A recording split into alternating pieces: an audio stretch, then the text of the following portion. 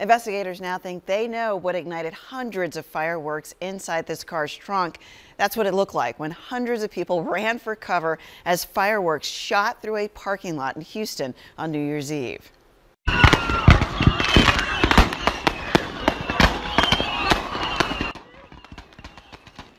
Great to look at, but frightening to be near. Harara Hussein's trunk exploded in a massive light show after a lit firework fell on top of more than 600 packaged fireworks that he had stashed in his trunk. Amazingly, while everybody enjoyed the show, nobody got injured. Hassan says his car is in need of serious repair, but it's not totaled. He also says he still plans on going for the fireworks to ring in 2019.